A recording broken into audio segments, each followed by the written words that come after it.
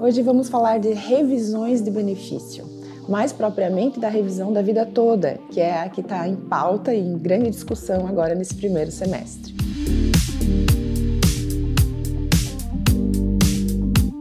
Oi, eu sou a Fabiola, advogada, e vim trazer para vocês hoje explicações sobre as revisões. Hoje nós vamos falar sobre a revisão da vida toda, que é pauta quente em todas as discussões previdenciárias.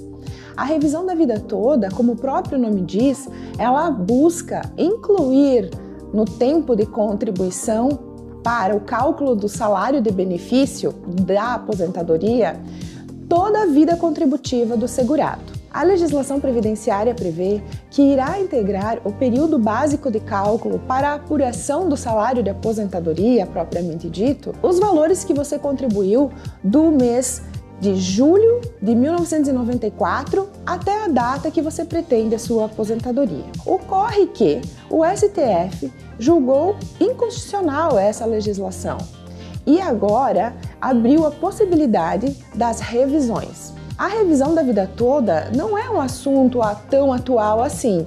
Já é matéria que vem se discutindo no judiciário ao longo dos anos, mas que agora tomou uma proporção maior, tendo em vista que o julgamento do STF tinha findado com um julgamento, com votação, aliás, de 6-5 a favor dos segurados da possibilidade dessa revisão. Ela será julgada novamente e agora num plenário presencial.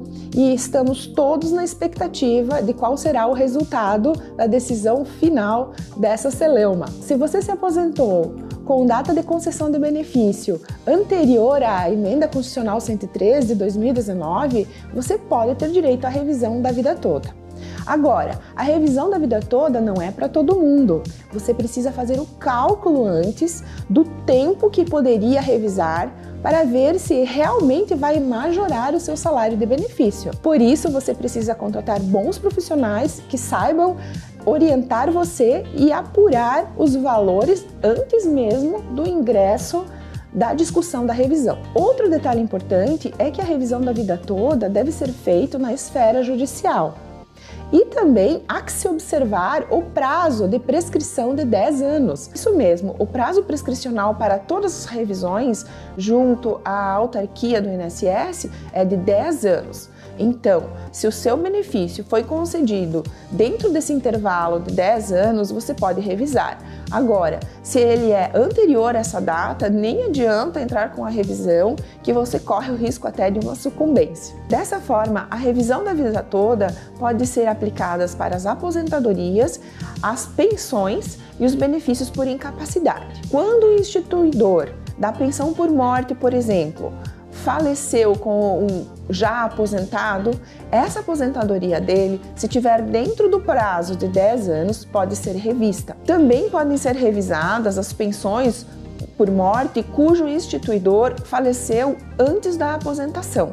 Ou seja, dentro do cálculo do salário de benefício da pensão, não tenha sido incluso os salários contributivos anteriores a 94, mas sempre levando em consideração o prazo prescricional. E também sempre levando em consideração que primeiro deves fazer o cálculo para ter uma previsão de quanto isso melhoraria o seu salário de benefício. Espero que isso tenha sido útil. Se você tiver dúvidas, deixe nos comentários e não esqueça, Fabi Sabe.